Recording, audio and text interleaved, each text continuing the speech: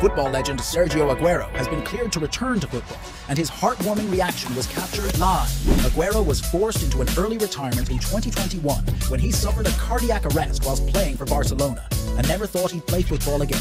But in his latest Twitch stream, Aguero called his doctor live, who revealed that there is hope for Aguero to return to professional football as long as he is well prepared.